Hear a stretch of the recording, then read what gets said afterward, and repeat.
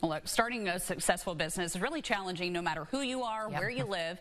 According to the Bureau of Labor Statistics, only half of small businesses survive within the first 5 years. Yeah, and for veterans, it wasn't always so challenging, but nearly 50% of military veterans returning home from World War II started businesses. Unfortunately, that number is down now to less than 5% today.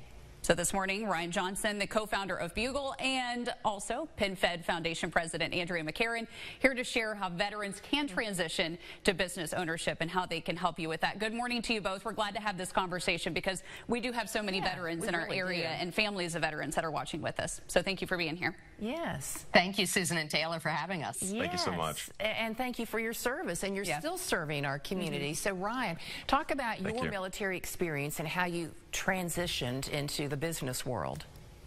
Absolutely. So I spent 10 years in the Army as an infantry officer and then as a Green Beret before leaving the military in order to change the world of volunteering. We started by simply seeing a problem we couldn't unsee, which was how incredibly challenging it was to organize volunteering events. Despite the fact that 1 in 4 Americans volunteer annually, there are limited software solutions that make organizing or finding volunteering events a simple process. So with Bugle, we're changing that. We've reduced the time it takes to organize volunteering events by 50%. So if you're a nonprofit, we would love to be able to help you out and make it easier to have a meaningful impact in your communities. That's great. And Andrea, your program also helps and kind of steps in that matter too. You have something called the Veteran Entrepreneur Program. Tell us a little bit more about that and how it is supporting businesses just like Bugle.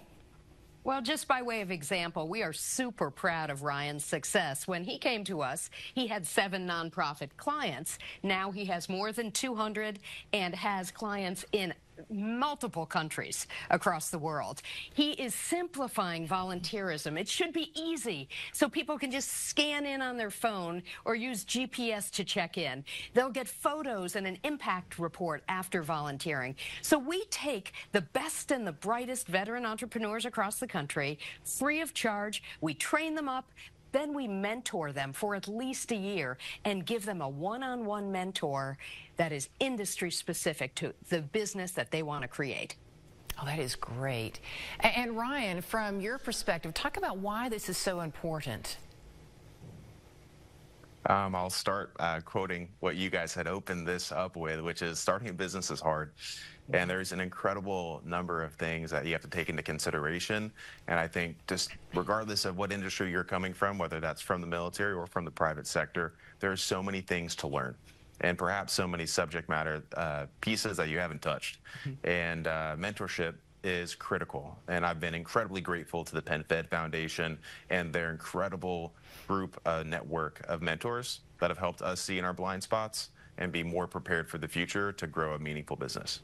And veterans make these incredible entrepreneurs. They're resilient, they're mission-focused, they're adaptable, they're resourceful. So we just embrace that. Veterans are not broken. Veterans are community assets, and we just really want the country to understand what natural-born leaders they truly are. Well, that's the truth. And I mean, we've heard that in several interviews that we've done about that certain skill set that they have to be able to enter the workforce and maybe start their own business. I mean, Andrea, we've talked about a lot of hurdles that are in the way, maybe some challenges they face, and some of that is just location and where they set up shop. What are you noticing as far as cities that maybe are a little bit more of a chance for them to really grow and succeed? Any that are topping that list? Well, every year we do this study. It is just released right now, and we look at livability. Is there affordable housing? Is there quality health care? Are there good schools? And we also look at economic growth. So for the 2nd year in a row, Raleigh, North Carolina is topping the list. They're number 1. Number 2, Washington, D.C., probably due to our proximity to federal government and all the resources that come with that. And number 3, Seattle, Washington, also a very military-friendly state with a lot of resources for veterans. So we're really looking forward to Charleston making the list next year. So where can we learn a little bit more about this and maybe, I don't know, encourage some more people to get involved? That would be great. Just send them straight to PenFedFoundation.org. That's PENFED Foundation.org. We just opened up the application process, so we are actively recruiting veteran entrepreneurs, small business owners from across the country, as well as quality mentors. And to learn more about Ryan's awesome business, it's BugleVolunteers.com. That's great. Yes. And so nice to hear about what your organizations are doing to lift up our servicemen and women as they return home. Again, Ryan, thank you so much for your service to our country. We appreciate it. And it was a great conversation with both of you. Thank you. Yeah.